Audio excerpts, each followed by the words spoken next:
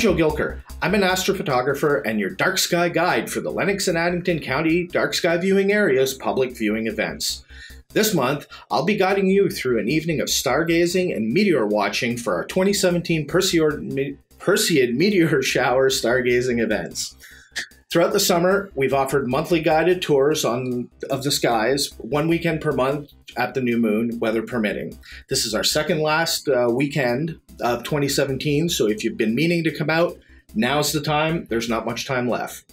The site is located at 7980 County Road 41 in Erinsville, Ontario, and it's the most southerly point in Ontario that offers a night sky viewing experience similar to what was available everywhere over a century ago.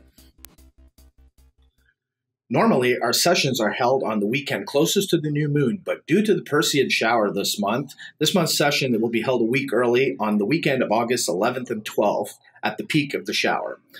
As usual, the sessions will start around 10 p.m. and last about 90 minutes. We'll be starting off with a laser-guided tour of the major constellations and night sky and then moving on to the telescope. This month, we'll be breaking away from our usual format. Since the moon will be bright, deep sky objects will be very, very difficult to see in telescopes. So instead, we'll be focusing on Saturn, and we'll be getting some high-power views of the moon instead. Now, the main event for the evening will be the Perseid Meteor Shower, the best shower that can be seen from the Northern Hemisphere.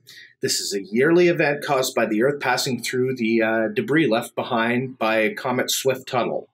The shower gets its name from the point from where the meteors seem to radiate, which is the northern constellation Perseus. As the Earth passes through the debris, these small particles of dust hit the atmosphere at over 50 times the speed of sound and get incinerated in the upper atmosphere, causing the meteor streaks that we see. On a dark night, at its peak, you may see 1 meteor per minute. However, due to the bright moon in the sky, most of the small faint meteors will be washed out by the moonlight.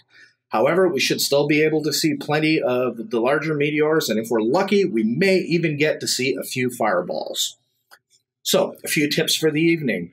Bring some insect repellent. The mosquitoes are pretty thick out there. We're out in the middle of nowhere in the wilderness. There are a lot of mosquitoes, so insect repellent will save you. I would also recommend bring a light jacket and wear long pants, and preferably enclosed shoes versus sandals. The less exposed skin you have, the less you'll get bitten. Also, bring a chair, preferably a recliner or a lawn chair that you can lean back on and relax. That'll give you the best view of the sky, particularly for the meteors. If you plan on staying late, a blanket isn't a bad idea either because it tends to get a little bit chilly. And of course, I'd like to remind everyone that only red lights are permitting on the observing platform once the viewing session starts. And you're encouraged to stay well after the presentation is complete at 11:30. The meteors activity will increase through the night and peak between 1 and 3 a.m. Of course, we're slaves to the weather, so these events are only possible if the skies are mostly clear. We try to make the yay or nay call before 1 p.m. on the day of the event.